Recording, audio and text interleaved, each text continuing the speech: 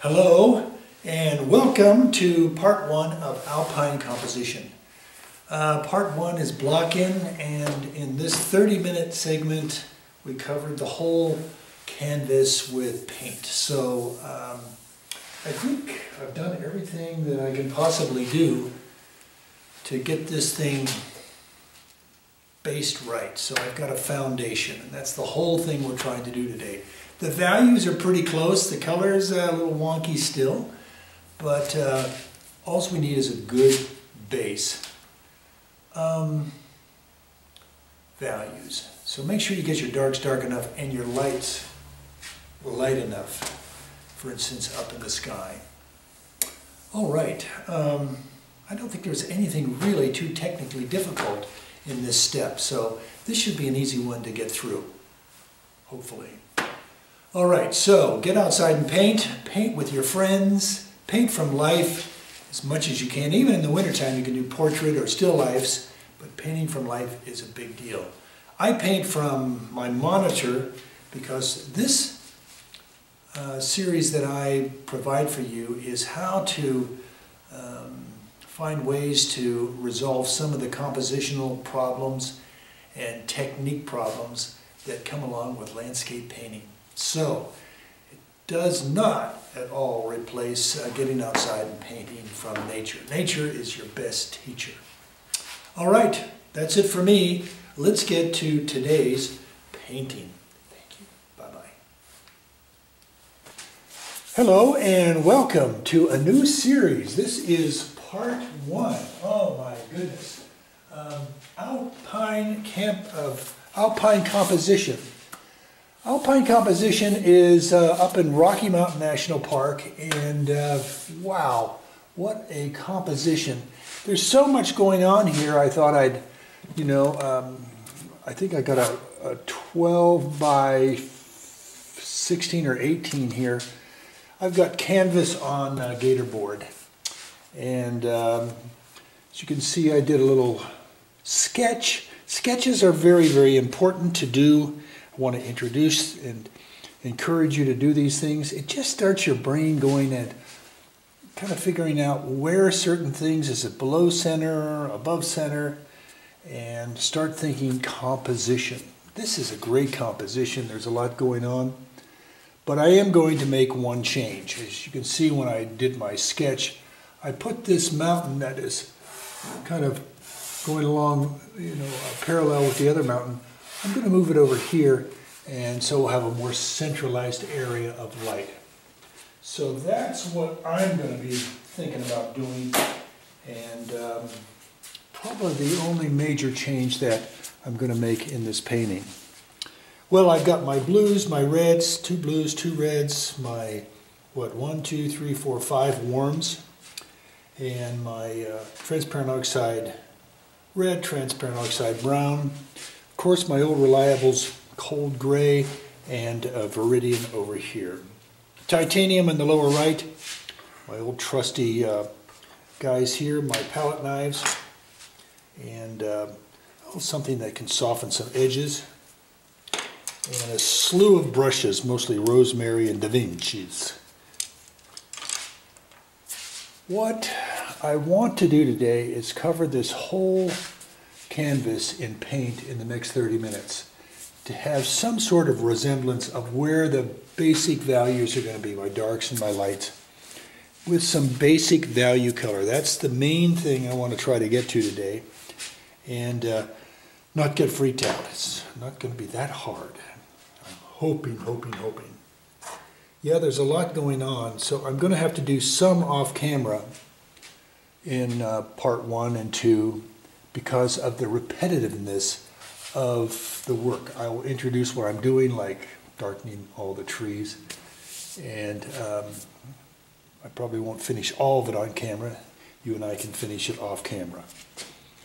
So let's kind of figure out, starting right now, where these basic shapes are going to be. So let's go with blue, transparent oxide brown, brown, brown,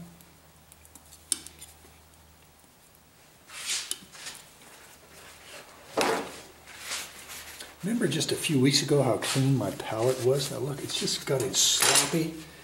Jeez, what am I thinking? So I'm going to go in with some sort of a stiffer deal. I have a number 2 rosemary classic long flat number 2.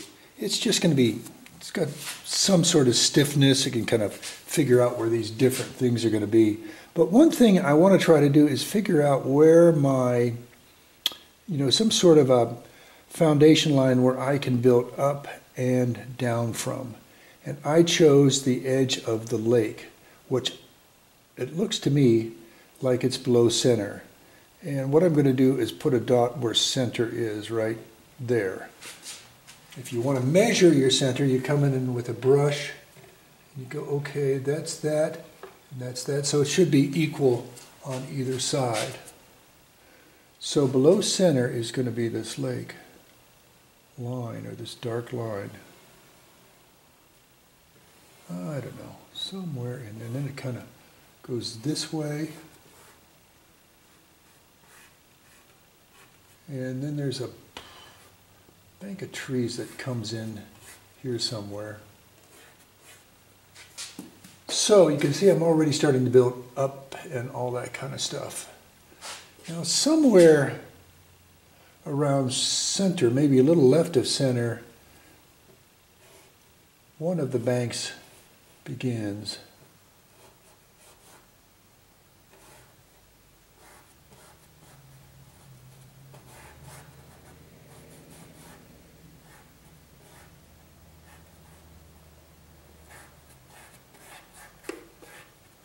That's not very good, but that's a good start though. And I'll elongate some of these fellas. I think this is a little bit more this way. And I'm going to choose the line by darkening what I think is the correct one.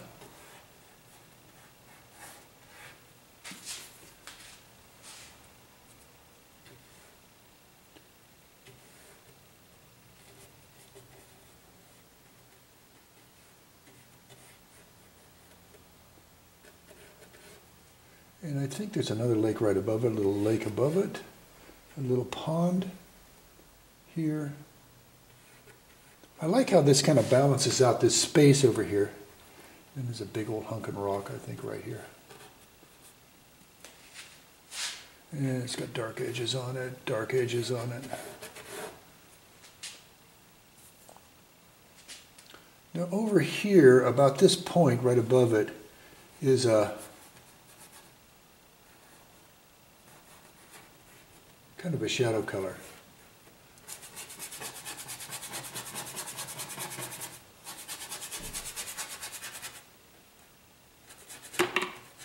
Everything's kind of dark over here.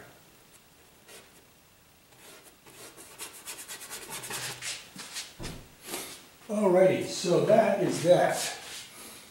Let's get up into the upper part of the painting, and I think over here we have big hunkin' guy come down here to over to above this little pond area here. Let me get a little bit of Gamsol in here to get some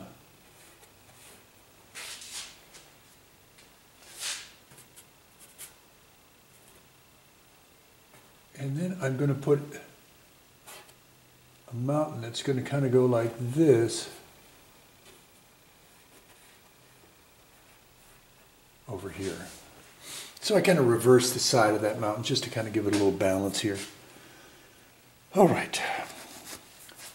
I mean, nature is perfect enough, but I'm sure I can screw it up. Let's see. Give nature some credit, as they say. And there's a bunch of rocks. I think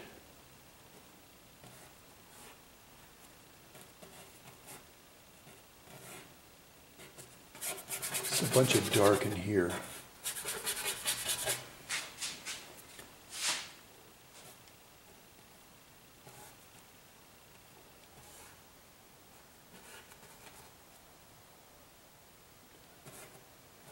basically there's a angle going here, and then big darks up in here. Okay, I've got trees on the left, and I'm going to do a little bit of redesign there on the left. I'm going to add more brown to this mixture. A little bit of yellow ochre. And I'm going to put a leaning tree. I'm famous for leaning trees on banks.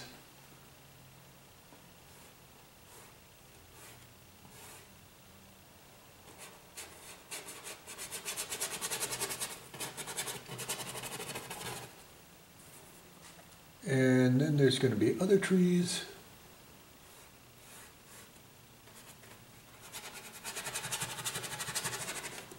And more trees. Maybe a space. And more tree. And I'll just make this whole tree over here. All right, so that is my basic design. This is really important.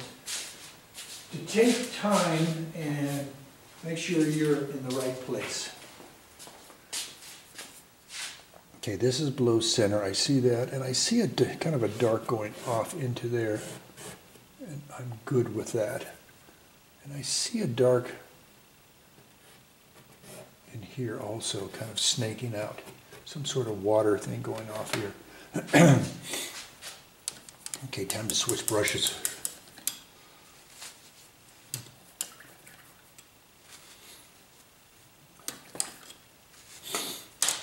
Oh, right. This is work.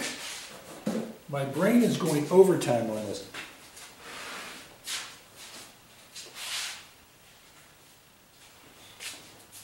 So, as I'm doing this, I'm walking at different angles around my canvas behind it.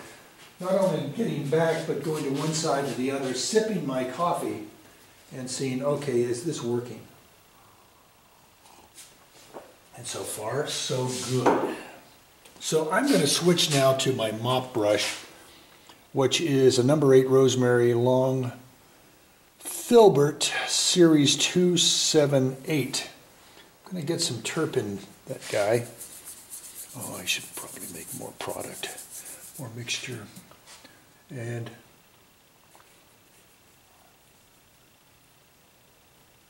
start thinking about where these major dark eyes are going to be. This is kind of a little bit like watercolor.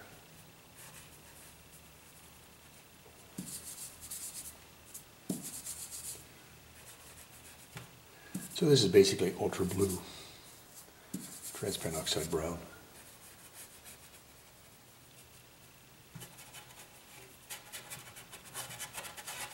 They're not too bad pine trees. At least we know where they're going to be. And there's a bunch of dark down in here too.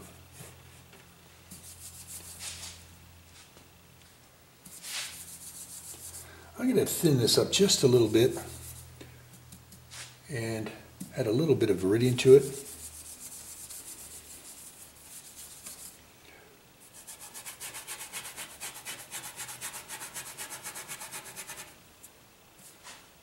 And as you can see, in quick order, you can figure out where the water and shadow is going to be.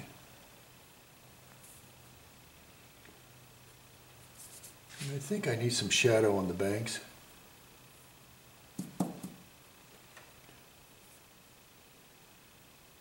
And I need some shadow on the upper side of the little ponds there.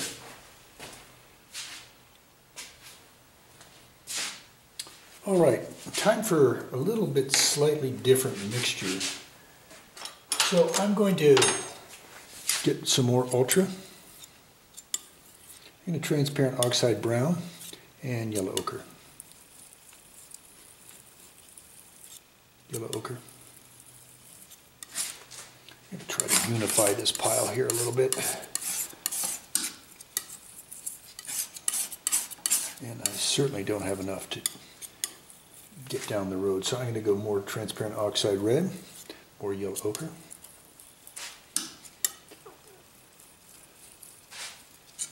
All right, try to get the stuff off both sides of my brush, and we'll get into the trees. Come on, getting my paper towels, cleaning my knife. I do a lot of mixing with my T7. All right, I'm going to dip this into my Gamsol, clean it up a little bit. Go back into here and just a little bit more terp. Gamsol, I'm sorry. This is a little different over here.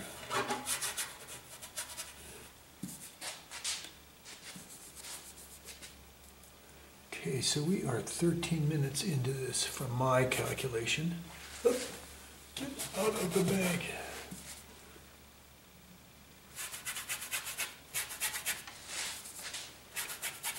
We're just laying down some good background base colors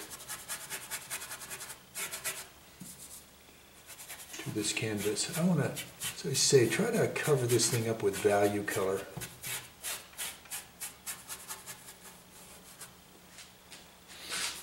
I'm going to add a little bit more gray to this, a touch of white, and I'm going to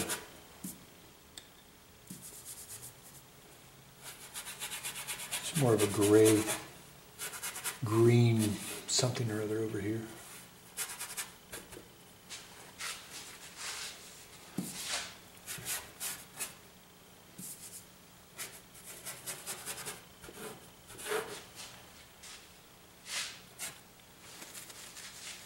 Let me soften some of these edges here a little bit.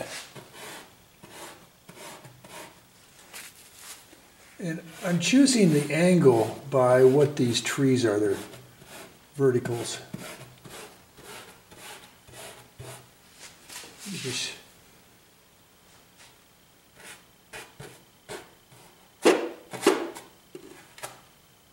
Just to keep things on the straight and narrow.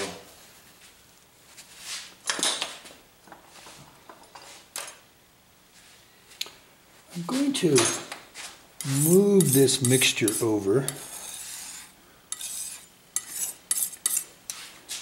and start, I think, in the rock area. So I'm going to go gray, white,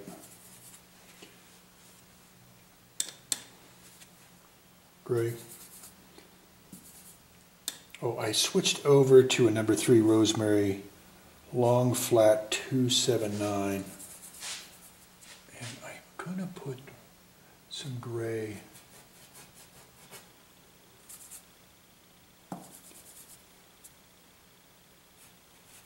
in specific areas, and now I'm going to darken it up with more gray, and add the upper layer a darker gray.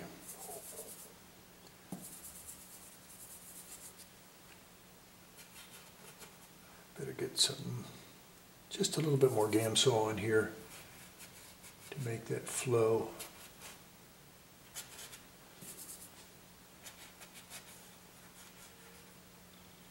Trying to work around the trees a little bit without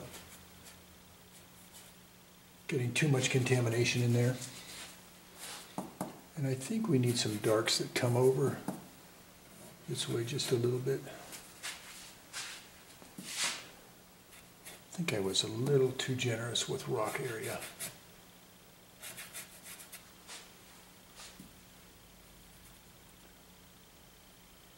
So you can eventually do some treetops here eventually.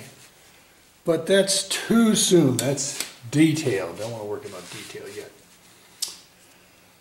All right. Let's work on greens. So I have this gray, I might as well work with it. Let's go with blue, ultra, yellow ochre, and Hansa yellow deep. not green enough. Let me add a little bit of viridian to it. And lighten it up with some white.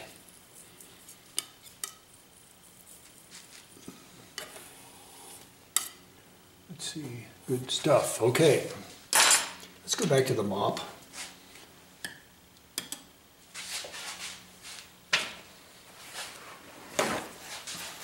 You can see I'm not exactly panicking. I'm just moving briskly to try to get this stuff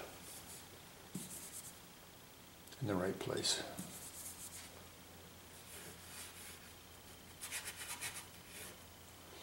Add more white. More white.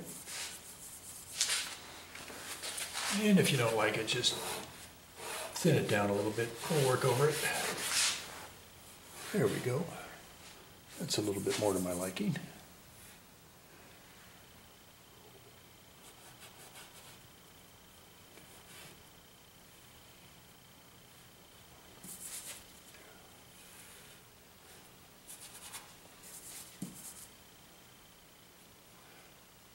When I come back tomorrow, this will probably all be dry.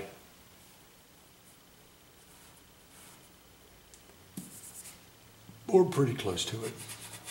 If I was working outside, I'd be using pure turpentine from the hardware store. And it would be dry within minutes. That stuff is really deadly and it's unhealthy for you, but it sure helps when you're outside to get things done quick. I know you're seeing rocks and all kinds of fallen trees here, and you're going to go, how is he going to get all that stuff in there? Just want to get a basic value color down here. And I'm going to gray this down just a little bit. I added some cold gray by Remington. And it's probably a little too nasty. Let me get a little yellow in here. Ooh, that's a nice color.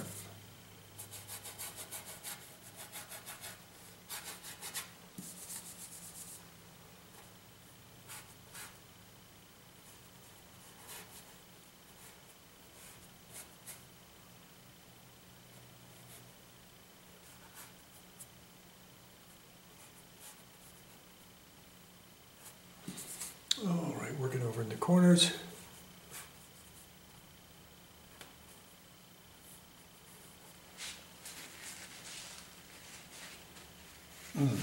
Man, this is looking all right. I'm going to work this angle with this softening brush I have.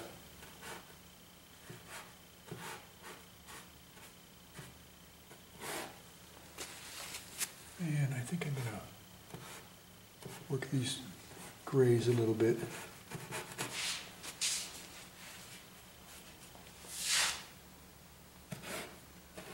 And I've got some whites down here, so I'm just going to scribble and undefine these edges a little bit.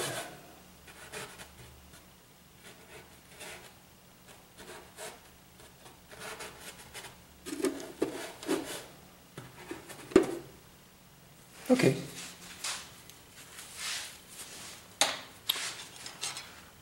All right, let's move this stuff out of the way. And there's hardly any left. I'm just going to pick it up. Trying to get a nice mixing area for Yon Mountain. So we'll go white, ultra blue, gray, blue. Get some of that nasty green we had for the trees in here. And thoroughly mix my pile here. And I'm going back to the mop, cleaning it up a little bit.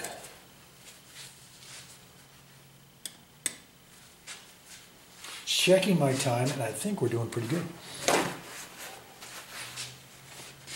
So let's go with a little bit of Gamsol in the mixture.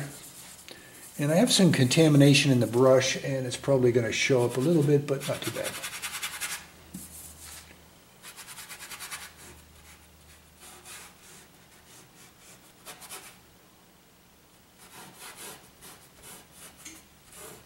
And I see some gray down in here too, so it's just, I'll slop that in there a little bit.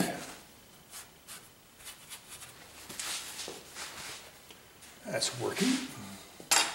And I will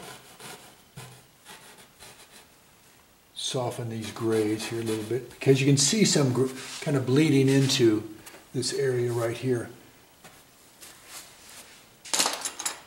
And for the water, I'm going to go a little bit more gray.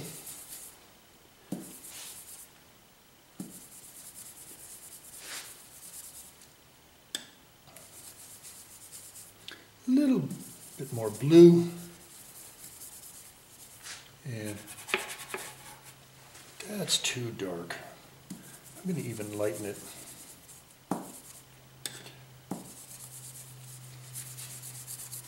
There's two ways I can lighten it. One is add white, which is going to slow up the drying time. Or just run it, run a paper towel through it. And that lightens it too. That's okay for this stage.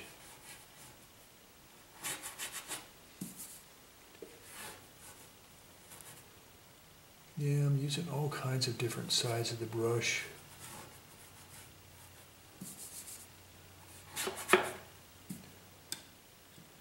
I just dipped into Gamsol here to keep this thing flowing.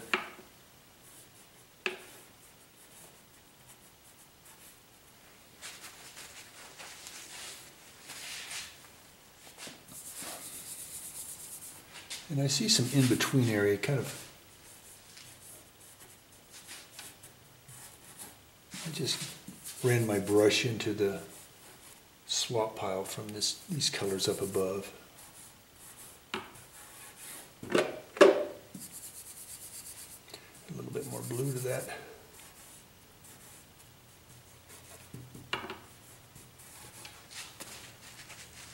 There's kind of a dark gray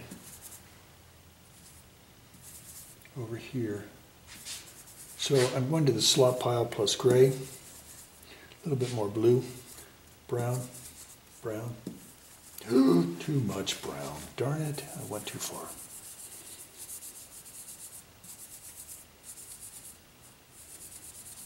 Great. Great. And now a little bit of brown. And not getting much gray over there, darn it. But we got a dark value in here. We'll have to come back later with that gray.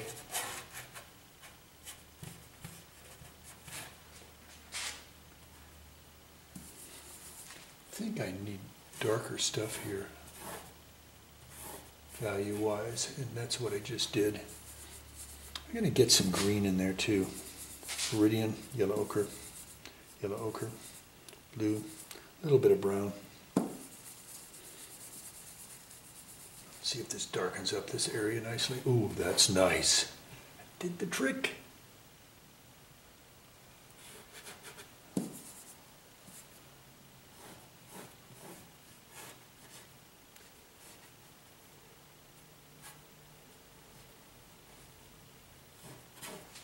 Let me get back and take a look. I've been sucked into this thing too close. And from back here, it's working. It's working. But I do need darker darks in many places. So let's see what I can do about that. And I'll introduce what to do with the sky here, and then you can do that. So I'm going to introduce how to make darker. So I'm going to go brown, blue, Iridium, brown, brown,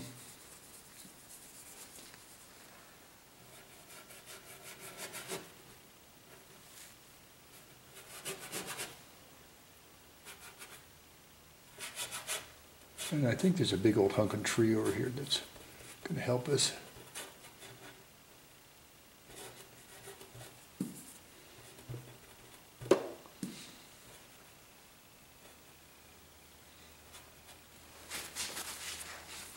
But I need some darks. Need a little bit more brown in there. A little bit more brown.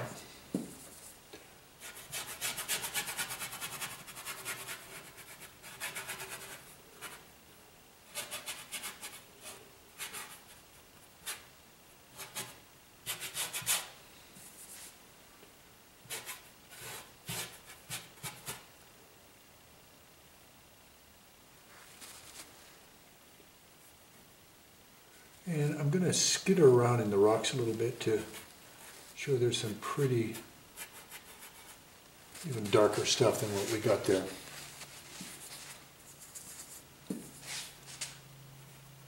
Reinforce some of the trees.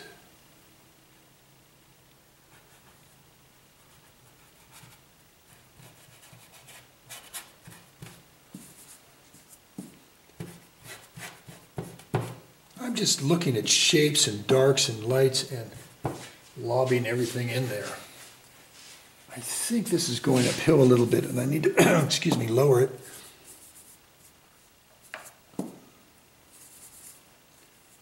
Brown, blue, viridian, gamsol. And let's lower this a little bit. Okay, that is coming along.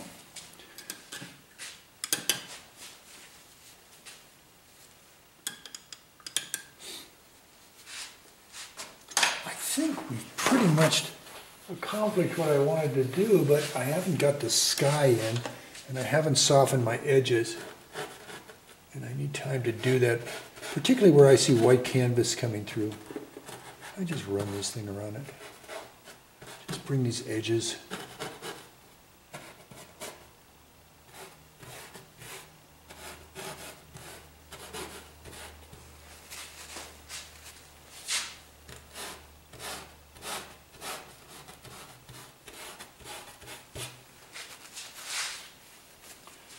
All right, let's get up here to some ultra blue, white.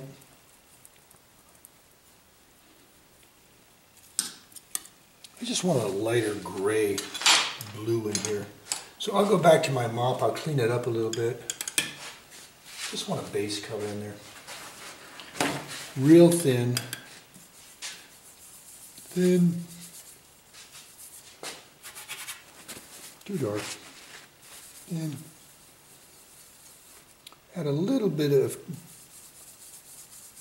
Hansa Yellow Deep, just a little bit for warmth.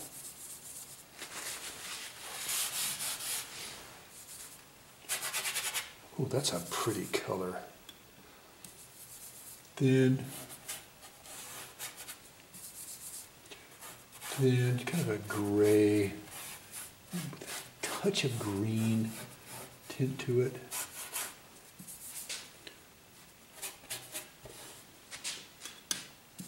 And how am I doing? I got to bring this to an end, darn it. Anyway, I'll finish this off and I'll soften it with my softening brush and call this part 1 done. Thanks so much for coming by, and I'll see you next in part 2.